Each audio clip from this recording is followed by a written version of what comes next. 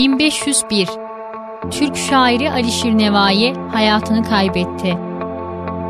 1521 Martin Luther Roma Katolik Kilisesi tarafından aforoz edildi. 1798 Divan şairi Şeyh Galip hayatını kaybetti. 1889 Nietzsche akli dengesini yitirdi. 1920 Türkiye Ermenistan'la barış anlaşması yaptı. 1922 Mersin Fransız işgalinden kurtuldu. 1930 Mustafa Kemal Paşa Milli İktisat ve Tasarruf Cemiyeti'ne ilk üye olarak kaydedildi.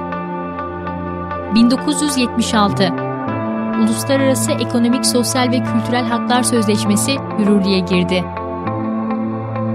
1977 Beylerbeyi'ndeki tarihi Halil Paşa yalısı yandı.